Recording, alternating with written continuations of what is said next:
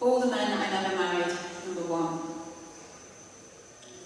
There was the boy I met on the park, who tasted of humbugs and wore a mustard yellow jumper, and the kickboxer with beautiful long brown hair that he tied with a band at the nape of his neck, and the one who had a constant ear infection, so I always sat on his left, and the guy who worked in an office and could only afford to fill up his car with £2 worth of petrol, and the trumpet player I loved from the moment I saw him, dancing to the Rolling Stones, and the guy who smoked weed and got more and more paranoid, whose fingers flickered and danced when he talked, and the one whose eyes were 2 pieces of winter sky, and a music producer, long-legged and full of opinions, and more trumpet players, one who was too short and not him, one who was too thin and not him.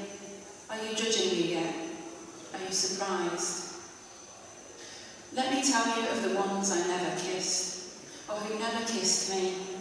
The trombonist I went drinking with, how we lay twice a week in each other's beds like 2 unlit candles.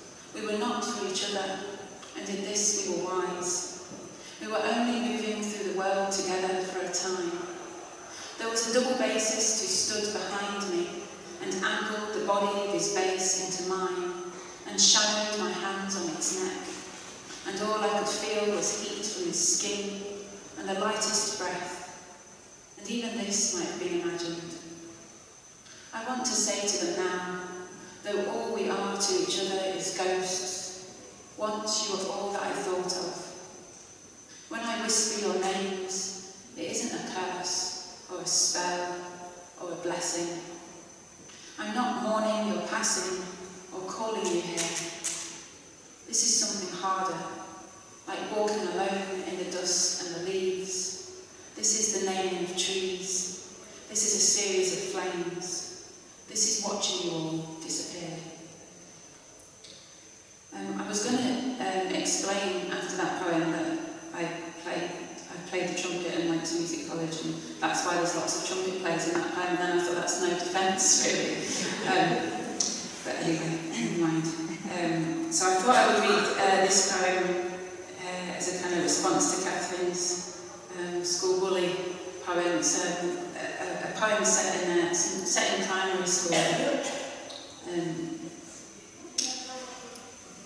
I should explain, All the Men I Never Married, it started off as the poem I'd just written, read the list of ex-boyfriends, and then I thought any poem with a man in it could become All the Men I Never Married. And then it got completely out of hand, and I ended up with, I think there's 40 in the book. All the Men I Never Married, number 5. We hated the way you followed us around, called us your girlfriends, the top of your head barely reaching our shoulders, and the smell, not just unwashed skin, the same clothes day after day, the same trainers with holes in, but something else, some animal smell that I thought was contagious. You often tried to hold our hands or stroke our hair, or rest your small white fingers on our legs. I wasn't sorry for you when we ran away because you tried to lift our skirts above our waists, or when the boys held their noses because you peed yourself again. It was sports day when one of the girls finally snapped and hit you with a rounder's bat. I can still hear the thunk from across the field. I wasn't sorry, even when you ran past crying. At the other end of the track, children cheered as the whistle was blown. My friend said you tried to touch her bra strap, that she'd hit you again if she had to. Brown sacks crumpled on the grass, spoons from the Edit spoon race in a glittering heap, children moving crab-like across the field, and you already running towards the classroom. The next day your mother waited in reception. She never came to parents' evenings or concerts, yet there she was, hunched over and staring at the floor, while you sat next to her, pale-faced and silent. I like to imagine I felt sorry for you then, knowing you had nobody to speak for you about the bat, your unwashed clothes, not stop touching things.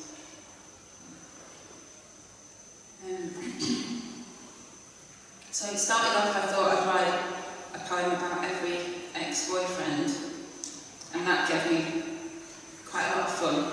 And then I kind of expanded it to be any man that annoyed me.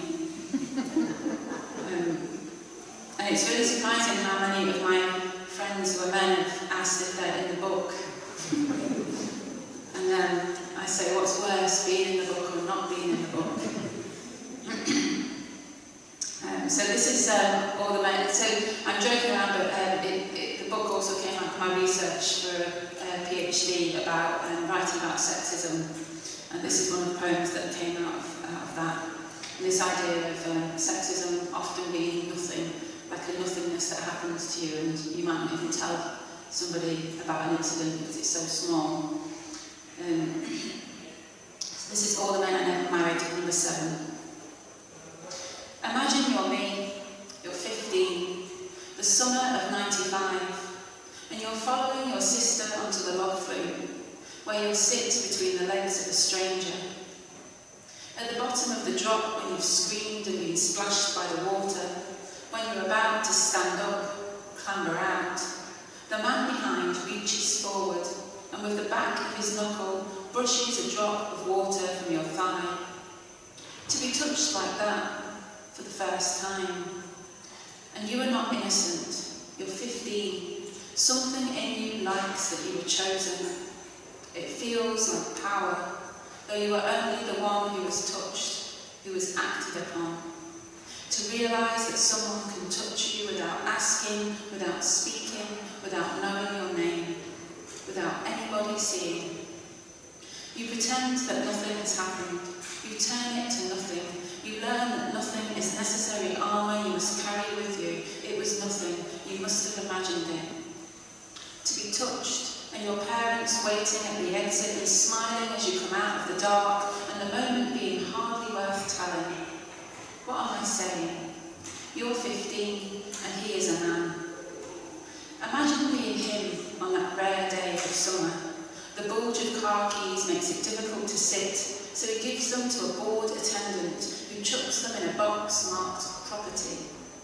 A girl balanced in the boat with hair to her waist, and he's close enough to smell the cream lifting in waves from her skin, her legs stretched out. And why should he tell himself no, hold himself back? He reaches forward, brushes her thigh with a knuckle, then gets up to go, rocking the boat as he leaves.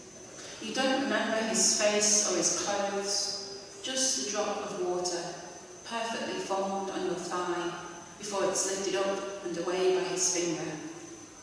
You remember this lesson your whole life, that sliver, shimmer of time, that moment in the sun.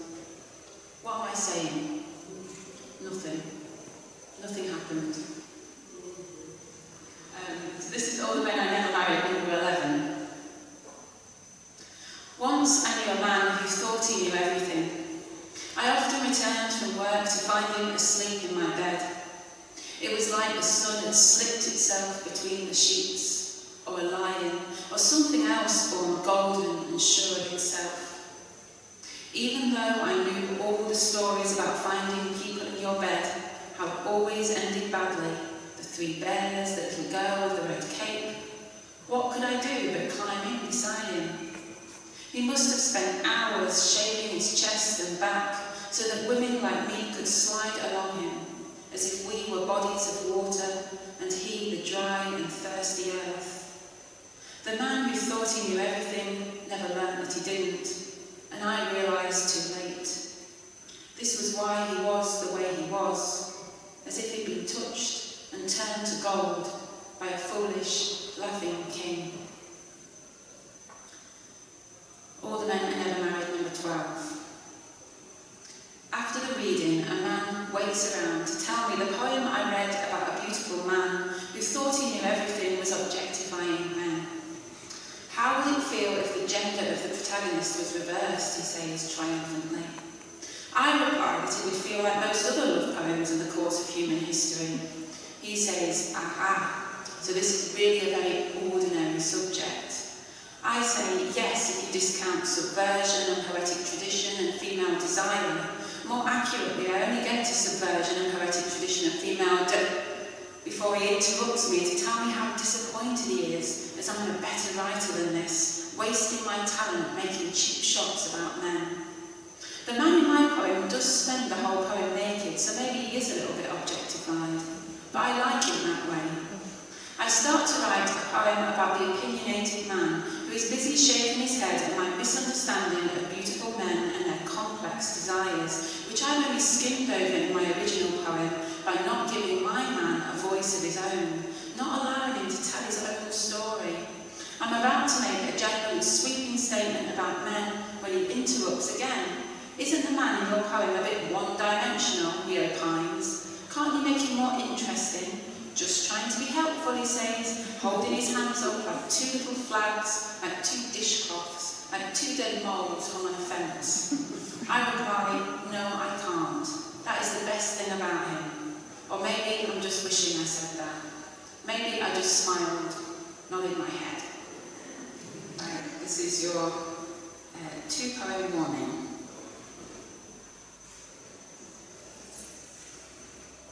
Seeing as I'm being terrible, I'm just going to so this is All the Men I Never Married, number 47, which got me in the most trouble of any poem that I've ever written. It was published in the New Statesman, and then this guy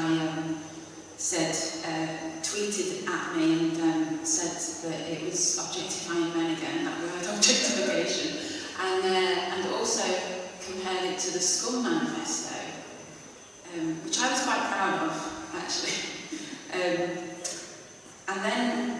And then lots of people kind of said, what are you talking about? And then he apologised and said, oh, I realised the poem was not political, it was personal, which was even worse. And then he wrote to the New Statesman and told them not to publish me ever again. So this is the kind of trouble poetry can get you into. I'm okay, it was fine, it was fine. I had lots of nice people kind of sticking up for me. But actually, he wasn't the first man to say that about this poem. Oh, that was it. It said it was calling for the annihilation of men as well. And there are quite a few men in the audience, so I'm a little bit worried about you all. So you might need to clutch someone. I'm leaving a gap here in case anyone wants to run out and honestly, it's not even. I thought, what is he going to do when he reads the other 47? He's going to lose his mind. Anyway, All the Men I Never Married, number 46. I let a man into my room because I couldn't bear the thought of him with someone else, even though he wasn't, never had been, never would be mine. I showed a man into my room as if I was selling him the space. I opened the door and let a shadow follow me inside. I didn't turn on the light. I turned on every light. I allowed a man into my room and he was kind. I let a man follow me to my room and didn't close the door in time. I let a man push past me through the door and told myself I didn't really mind. I let a man into my room which turned into a lift and we were together then apart and together then apart depending on whether the door was open wide. I let a man into my body and let him sleep inside my room. I let him in, I let him in. I said that he could do those things, but only in my mind. I let a man into my room and took a vow of silence, took a vow of there's no turning back, because a mind is not for changing. The men inside my room do not like leaving. They think they know my name, but one of us is lying. I step across the threshold. I follow them inside. Once they're in, they're in. I open, then I close my eyes.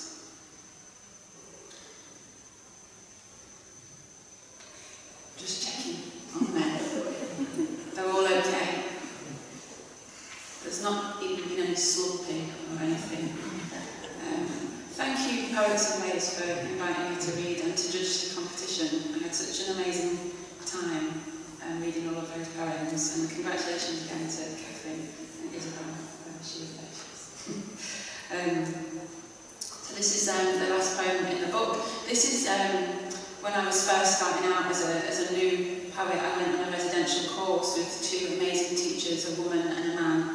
And the poem's really about this kind of complexity of that you can be an amazing teacher and even a nice person and also a complete misogynist as well. Both of those things can exist, and it's how we negotiate that. And this male tutor, I took a poem about my mother's hair, and he said, don't, you might as well just chuck that away.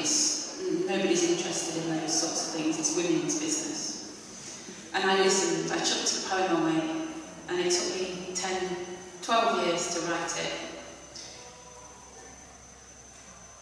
And this is it. All the men I never married, number 48. When he told me not to tell the story of my mother's hair, I was obedient for many years, until I saw the video of wild horses in Patagonia, tamed by increments over many days. The gaucho calm and still when the horse met his gaze, then shooing it as it looks away. And so the horse learns that only when it gives its whole attention to this man will it ever feel peace again. And of course, my mother is not a horse. She would never be fooled by such a trick. But maybe the man who told me not to tell is the gaucho. Maybe once I was a horse, to spend all these years listening to his voice. He told me this was women's business, that the world was not interested in such things. He said, listen to me read Eliot until you fall asleep or until the red wine runs out. And so we did, all of us who had gathered there to learn. He stood in front of the curved window, the bats crisscrossed the lawn.